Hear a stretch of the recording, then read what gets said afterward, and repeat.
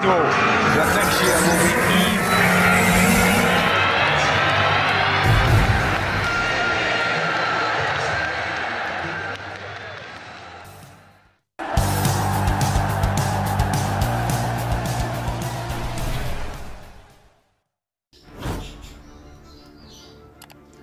Manchester United flooding January move for Tammy Abraham and more transfer rumors.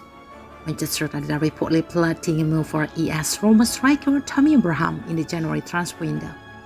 According to Team Talk, United are looking to sign Abraham in the winter window in a bid to bolster their taking option. The report claims that the Serie A star is among Erik Ten Hag's top targets when it comes to signing a new centre forward. Following his move from Chelsea to Roma in 2021, the 25-year-old spearheaded the Italian side's attack in his debut season. The former Premier League star scored 27 times across all competitions, including 17 league goals. Although Abraham has struggled to replicate that kind of form this season, only managing to find the back of the net 4 times in 20 appearances across all competitions. It is clear to see how much of a threat he can be. The England international has been working under the guidance of Jose Mourinho while in Italy, also playing alongside former Reds Chris Smalling and Nemanja Matic.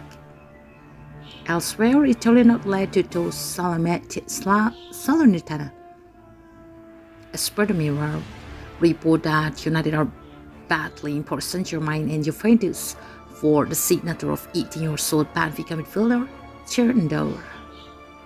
It is claimed that the highly rated Senegal goal is now being targeted by the club as a long-term alternative to Casemiro and Christian Eriksen. The pair are both in their 30s, and Ten Hag will be eager to find a more sustainable replacement and to be brought in to play alongside them in the gradual transition.